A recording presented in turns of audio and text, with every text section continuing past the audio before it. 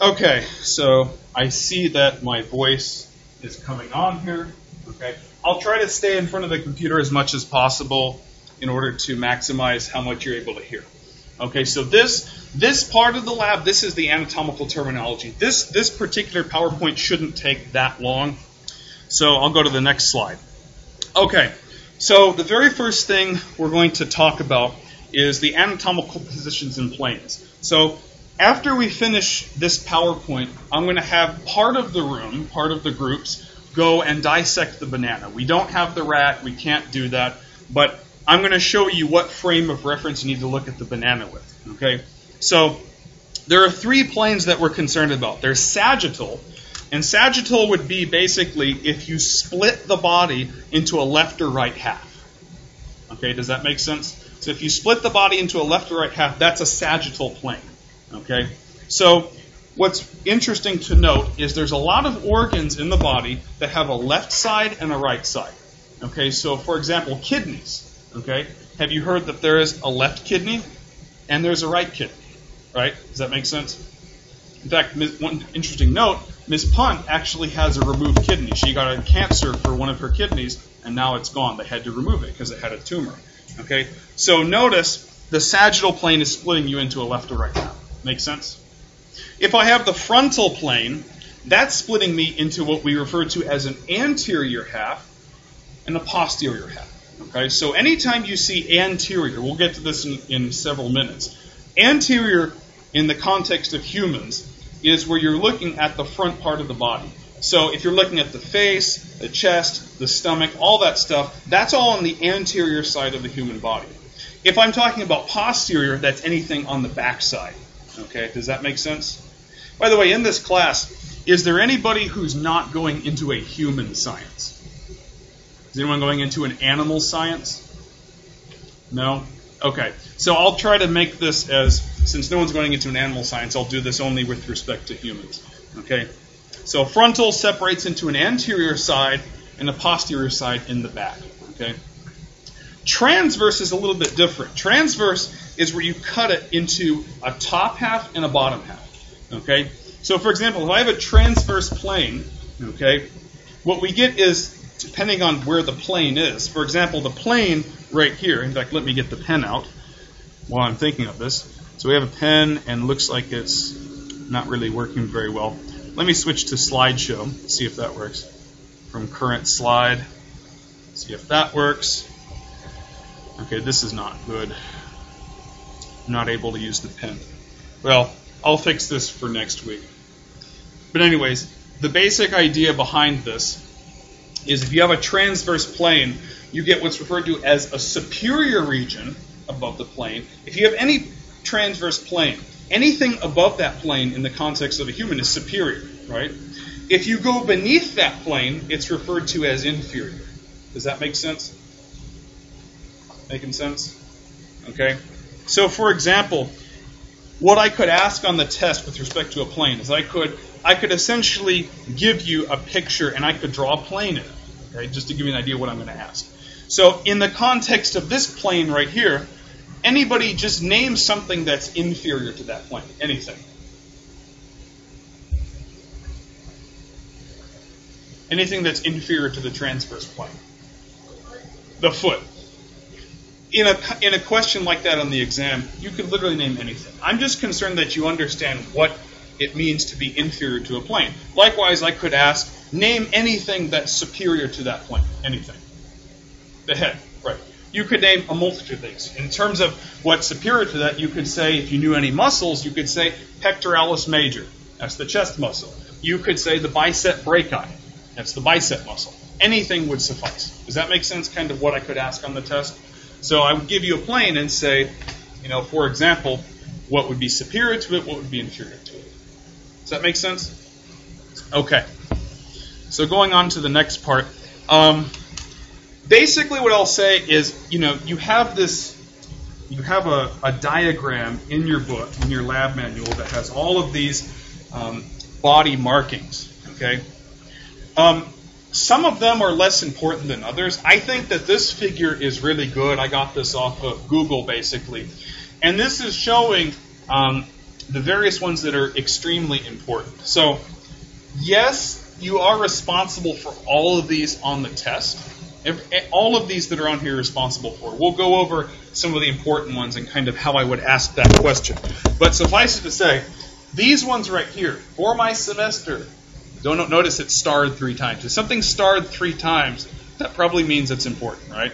So I starred it 3 times and said, for this semester, my favorites are the following. Okay, so sternal. Does everybody have an idea what the sternum is? Okay, the sternum is kind of the bone right here that is beneath, the bone that is kind of in the middle of your pectoralis major muscles. So because you have the sternum there, that general region of the chest is called the sternal region. Okay?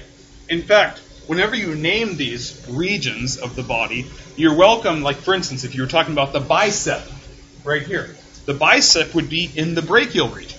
Right? Is that clear to everybody? Biceps in the brachial region. So what you're welcome to do when you do this is, if you're talking about the bicep and I ask you what region it's in, you would say brachial region. So these positions on the body, you attach a region after it to describe it. Make sense? So we'll get some practice in this, but suffice to say, you need to know all of these, but these are certainly some of my favorites. Let me ask you a question. If I'm looking at, let's say, the elbow, what region of the body would be descriptive of the elbow? Do you think?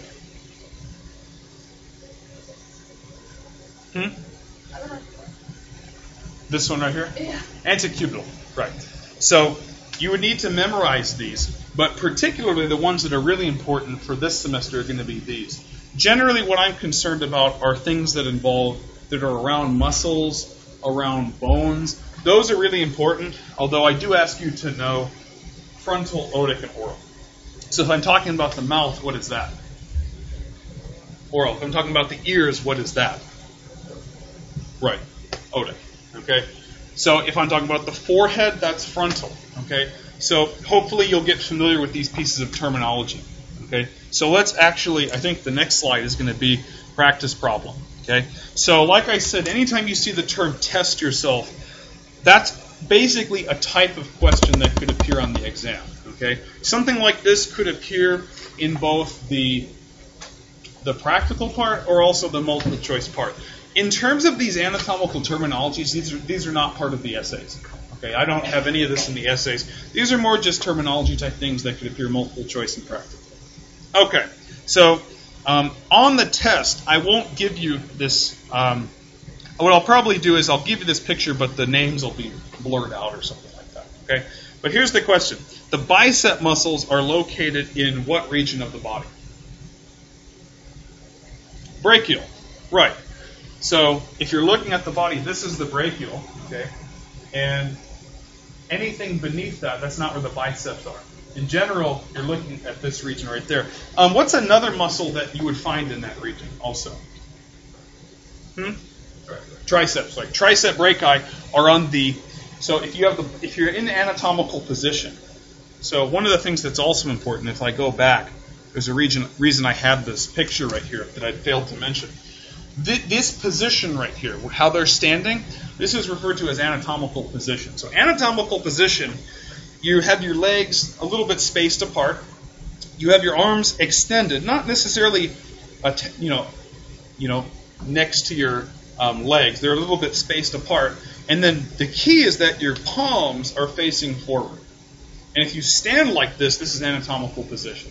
So in general, when you're using pieces of terminology like, we're going to get to like proximal, distal, medial, things like that, you're doing it with this frame of reference. Everything has to be in anatomical position.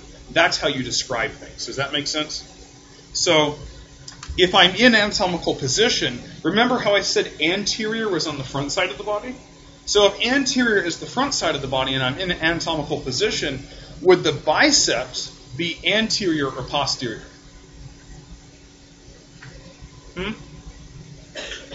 Anterior? Yeah, biceps would be anterior. They're on the front side of the arm. Okay, which means that the triceps would be given what positional name? Right. In general, the triceps are going to be on the back of the arm, so they're on the posterior side of the arm. Does that make sense? Okay. So you have to define anatomical position with some frame of reference. This is how you do it. Okay, so this would be an example of a multiple choice question. Let's do some more.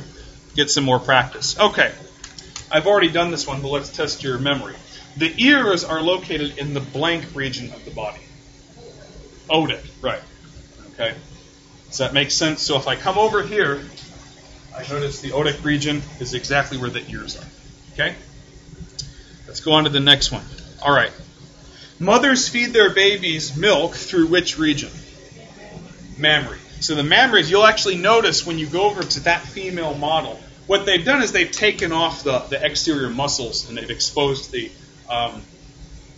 organs underneath. But you'll notice that one actually has a breast that has breast tissue on it. So that would be, I could have the model out, okay? In fact, what I could also do is, I don't want to leave this.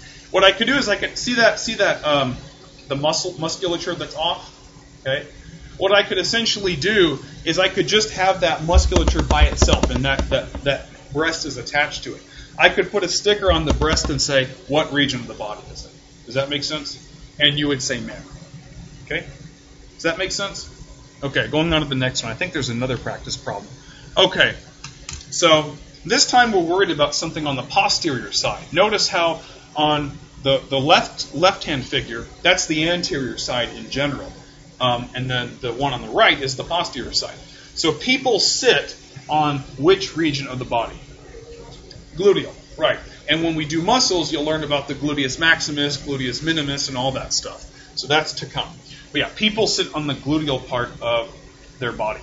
Okay? Has anyone ever heard of... let me see, is it even on this picture? Yeah, has anyone ever heard of that fad that came out called planking? Never heard of that? If you've heard of it, let me ask you the question. If you're planking, approximately what region of the body are you putting your weight on? You're putting it on the anterior side, that's the direction, but specifically what region of the body? About. Yeah, you're putting some of it in this abdominal region. Specifically, a lot of the weight goes on the navel, umbilical region. As far as I know, you can put a lot of weight on that. Does that make sense? If you're standing, where is the weight positioned on? I'm sorry, I can't hear. You said tarsal? Plantar. Okay, right. The plantar is what describes the bottom of the foot, the sole of your foot. Okay, so in terms of most organisms that walk on four legs, usually what happens is their hands greatly resemble the bottoms of their feet. Okay, so in fact, if you look at this part of your hand right here, structurally, it may not look like it, but in terms of where the thick skin is, this part of your hand resembles the bottom of your feet. Okay, it has that thick skin. We'll talk about that when we get to the integumentary system. But in terms of, we're two-legged, but in terms of four-legged organisms, their palmar region is very similar to the plantar region. Does that make sense? Okay. So people sit on the gluteal region of their body. Let's go to the next one. Okay. This is a very important slide. Okay. Very, very important. There's one directional term that's not on here. Actually, two. And I'll go over those when we get done with these. Okay.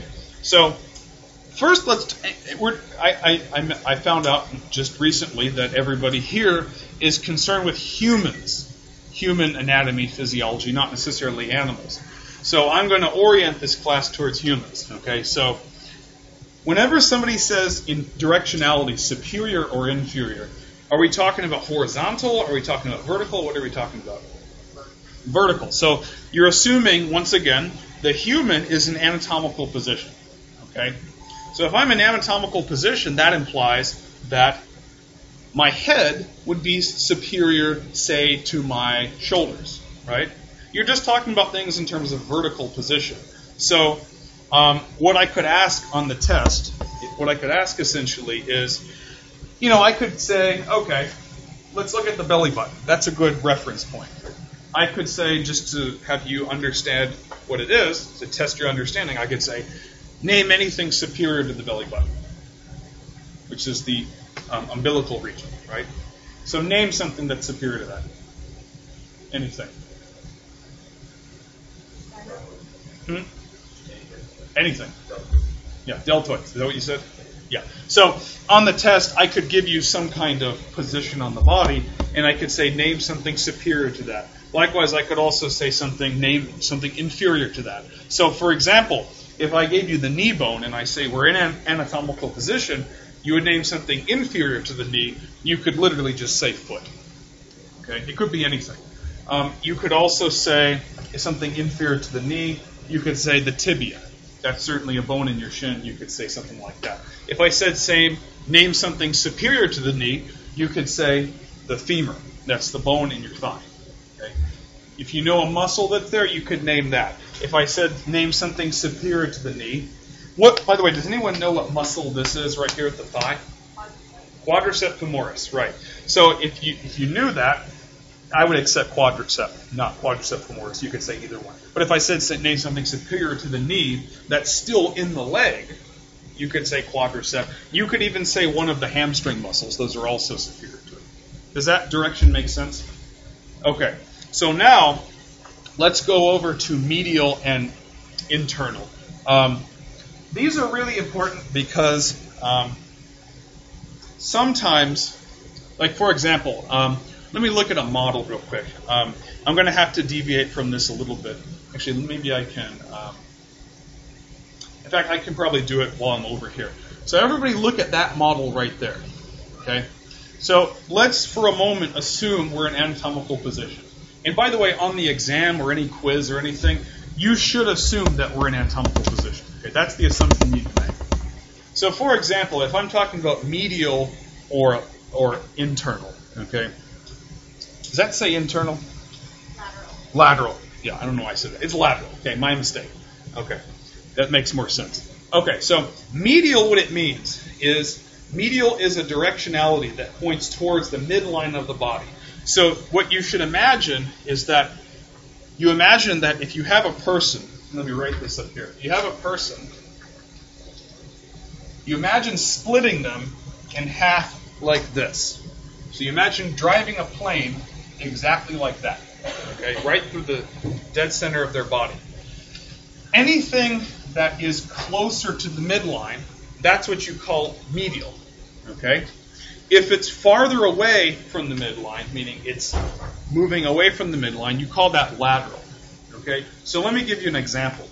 If you look at that model right there, you should notice, and I think we all have an intuition behind this, that I think if you look at the head, you would see that the ears are farther away from the midline than the brain, right? Does that make sense to everybody? So in that context, you would say the ears are lateral to the brain. You have to say it with respect to something else. Does that make sense? So I would say the ears are lateral to the brain. Okay, so what I could do on the exam is I could put a sticky note on the brain, on that model, for example.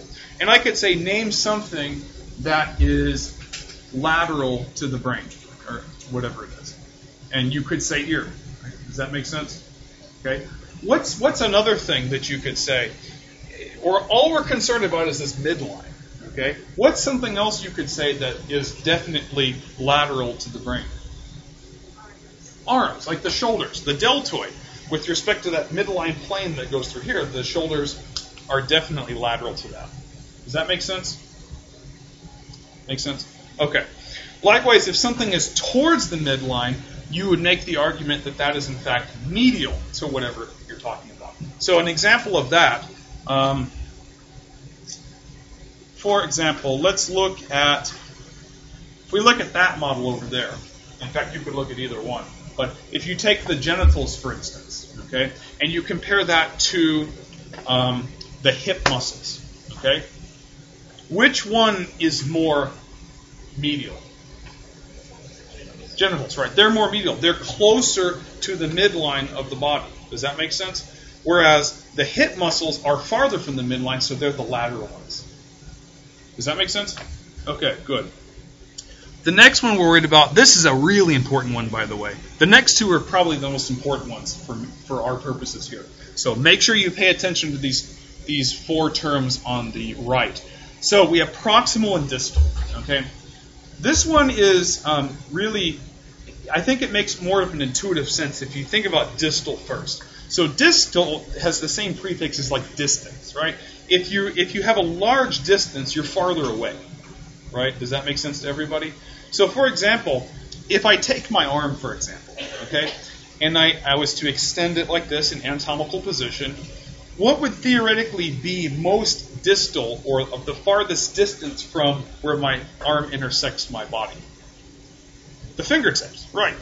So what I could say based on that is the most distal part of my arms are the fingertips. Does that make sense? That's the most distal part. And you could even say that, say, if I compared my fingers, say, to my elbow, which one's more distal? So what's distal, the elbow or the fingertips?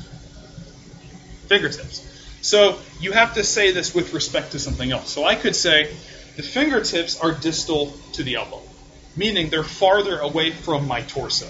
Does that make sense? Okay. What's another thing that could theoretically be distal to my elbow? The wrist. That's something else. You could say the hand in general. Okay. What I'm concerned about is you just being able to tell. I'm just checking your understanding to make sure you understand what distal is. So on the exam, what I could do is I could get a sticky note of some kind, go over to that skeleton, and I could put, say, on the elbow, I could put, number 10 or whatever. Okay.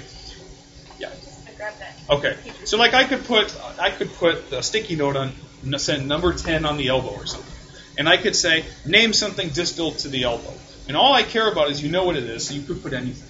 If I say name something distal to the elbow, you could put hand, finger, thumb, wrist, anything. Do you kind of understand what to expect on it? Okay. So if I'm talking about the leg, I could point to the knee. What's something that's distal to the knee? The toes, the foot, anything like that. You could say the shin bone. Okay. Eventually we'll learn what those things are called.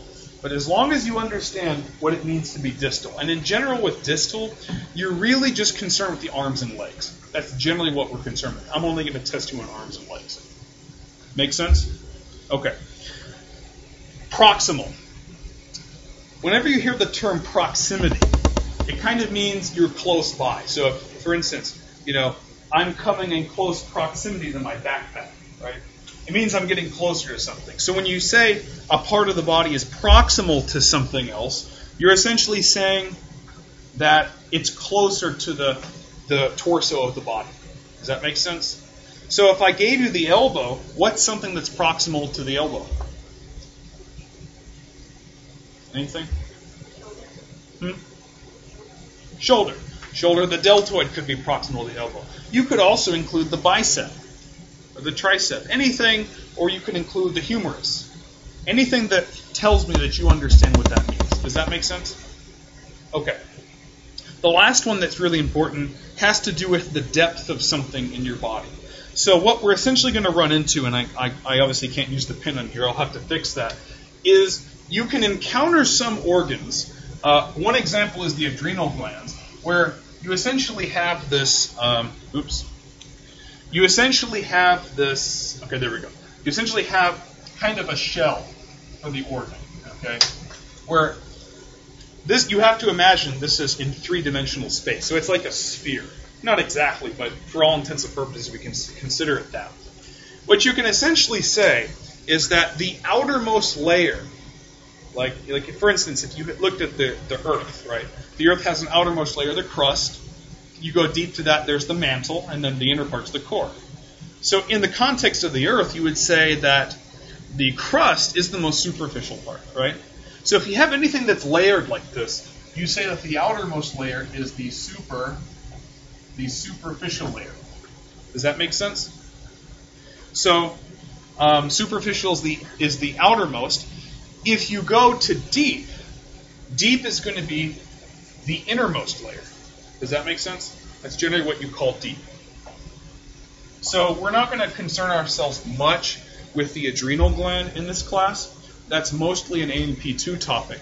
But the adrenal gland is an excellent example of something that you can call superficial or deep.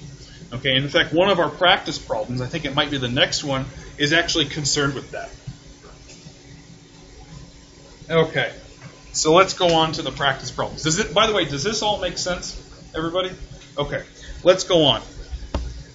So, okay, this is the adrenal gland, by the way. Okay, so what they've essentially done here is, let me point to it. This right here, it's obviously not spherical, but this is essentially the adrenal gland. And they've taken this little box right here, and they've blown it up. Okay, so this part where they say capsule, this is technically the most superficial layer. Does that make sense? It's on the outside of the adrenal glands. And as you go down in this little picture right here, it gets deeper and deeper. Does that make sense? And you can't really see it there, but can everyone read that, by the way? Okay. So the adrenal gland is shown to the right. Which layer is the deepest? So what you'll do essentially is you'll look at this right here, this little cross-section of the adrenal glands, and you'll say which one is most inside this organ. Which one is it? Medulla, right. So not only do you have a medulla in the brain, you also have a medulla in your adrenal glands. Okay, so the medulla or medulla would be the answer to this one. Does that make sense? Okay, if we go on to the next one, adrenal gland is shown to the right. Which layer is the most superficial out of the choices there? Which one is it? Right, the zona glomerulosa. You'll talk about these three layers in A&P2 when you do the endocrine system. Okay, that's where these become important. So, for example, if you're looking at that picture over there, okay, you notice that as you start superficial, you start with the zona glomerulosa, and you don't have to know any of this, by the way. I'm just using this as an example. But you look and you say, okay, what's deep to the zona glomerulosa? Well, initially what's deep is the zona fasciculata. Does that make sense to everybody? If you go just deep to the glomerulosa, you find the zona fasciculata. If you go just deep to that, you get the zona reticularis, and then you go to the deepest layer to the medulla. So when you say something's deep to something else, you're saying that, for example, the zona reticularis is deep to the zona glomerulosa. Does that make sense? You could say the medulla is deep to the zona fasciculata. Whatever's the innermost part of your reference, that's the deepest part. Whatever's on the outside of the organ, that's the superficial part. Does that make sense? Okay.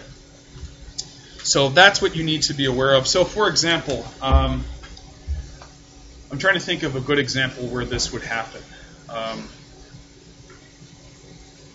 For example, if I gave you the skull, like I could go over there and I could put a sticky note on the skull for the practical part. I could say, name anything that's deep to the skull. What would be an example? The brain. The brain's deep to the skull. Okay. If I did the same thing but said superficial, what's something that's superficial to the skull? Anything. Hair, skin, really anything that's integumentary in nature. You'll do the integumentary system for exam 2 in both lecture and lab. So does that make sense on what to expect on the exam? Everyone kind of have an idea? What I'll essentially do is I'll put some practice problems up like this just to get you in the right frame of thinking. Okay? I think we have a couple more practice problems. Okay. This is something you don't have to know now. This is just for your reference, and you'll eventually learn all this stuff in lecture, and I'll test you over it in lab. It looks imposing, but I think you'll get it as you go on. So the thing you have to keep in mind is this region right here, as you go down in this picture, this is going inside your skin. Whereas this layer right here is the outermost layer. This layer right here, which you can see, is called the stratum corneum. This is the layer that you actually see. Okay, it's the visible part. You go down, you're getting deeper. Does that make sense? So there's different layers of your skin. So my question to you is, the most superficial layer of the skin is what? Right, the stratum corneum. That's the one that's on the top. It's the one that's visible. So it's the outermost layer, therefore it's the most superficial. Does that make sense? Okay. Go to the next one. Okay, so this is superior, inferior stuff. Okay, the most superior organ of the body out of the ones shown there is what? The brain, right? If I'm looking, and you can certainly look at the models and kind of deduce this. Which one would be the most inferior out of those? Do you think? Ovary? What's that? So look at the models. So the heart is sort of, you could almost imagine it, it's on the left, sort of the left side of your body, right behind the pectoralis major. If you look at that model over there, do you see where the liver is? That's the real color of the liver. It's kind of brownish, almost maroon, but definitely brownish. And just a little bit inferior to that is the ovary. Okay, does that make sense? By the way, when you take apart that model, it's pregnant. So that's just something to expect. I didn't expect that when I was in the class. That model is apparently pregnant. So, okay. So, does that make sense? Okay. Okay. So you can certainly look at the models if you need to. In anatomical position, the most inferior organ of the body is what? And by the way, the rectus abdominis, that's the six-pack. Okay. So which one of those is going to be the most inferior organ? Femur. What's the common name for the femur? Not the shin. Thigh bone. Right. It's if you consider the arm as being homologous to the leg, the humerus in here is homologous to the femur in here. Okay. Make sense? Okay. And here's another practice problem. True or false? By the way, I'm not going to give you true false on the test. I hate those. I hated them as a student. I'm not going to give you true false. Okay? So you won't ever see this. This is just for your practice. The gluteus maximus. Okay, you'll learn these muscles later on. The gluteus maximus, just so you know. Oops, wrong end. So this is the gluteus maximus. They're pointing to it. It's basically the posterior side of your butt. Okay. The gluteus maximus is posterior to the pectoralis major, which is the chest muscle. They show it on her. So which one is the posterior one? Gluteus maximus. Okay? So in this case, what is it, true or false? It's true. So the gluteus maximus is posterior to the chest muscle. And by the way, in a question like this, if this was like on the practical part, at this point, I would not expect you to know gluteus maximus, pectoralis major. I would actually give you these names. Okay, I'd give you the picture and you'd kind of have to think about it, but I would give you all that information. Does that make sense? So you don't have to memorize those yet. You'll eventually have to memorize them, but not now. Okay? And I think this is the last one. Here's the last one. Okay? The blank is proximal to the bicep muscle. Okay, so remember proximal and distal. If I have something distal, you can kind of think of it as being closer to the fingertips or closer to the toes, right? That's the distal one. The proximal one is closest to this torso region up here. So if I'm talking about what's proximal to the bicep muscle, which one is that? So let's kind of go through this. Hand. How does the hand relate to the bicep? It's distal. The hand is distal, okay, in both arms. The ulna, by the way, is in your forearm. Okay, so is the ulna proximal or distal to the bicep? It's distal. The ulna is going to be distal.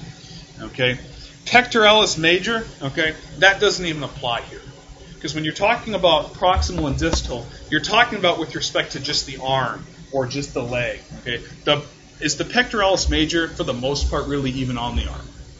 No, not really. It does contribute, but not really for this case. So the answer is deltoid. So the deltoid, your shoulder, that's about the region where you get the most proximal to anything else on the arm. Okay? Does that make sense? Okay. And I realized that this question was kind of, because of the pectoralis, if you do bench press, pectoralis does contribute a little bit. On my exams, for the multiple choice and the practical, I'm not giving you trick questions. There's going to be one definite answer. Okay? If you've studied and you know your stuff, you watch these videos, look at the PowerPoints, all that stuff, there will be a clear, direct answer. Okay, does that make sense? Okay. So at this point, that's all there is to this PowerPoint. What we're going to do now is we're going to split into some groups. Okay. In fact, why don't we do this? Why don't we take a 5-minute break? Let's take a break. I know how people they don't like to sit still for a while. So if you need to go grab a drink of any kind, we'll come back here. And remember the groups you're in. Part of the room is going to be working with the banana. The other one is going to be working with the models, kind of taking them apart, see how they work, and then we'll switch. Okay. So probably what we'll do, I'll explain the banana when we get back. I'll explain it so you'll know what to do. But essentially what we're going to do is you're going to look with the banana with respect to planes. Okay, I want you to kind of get an understanding what the plane is. I'll explain everything, so why don't we at this point just take a 5-minute break. Okay, so if you need to go to the restroom, you're free to do that.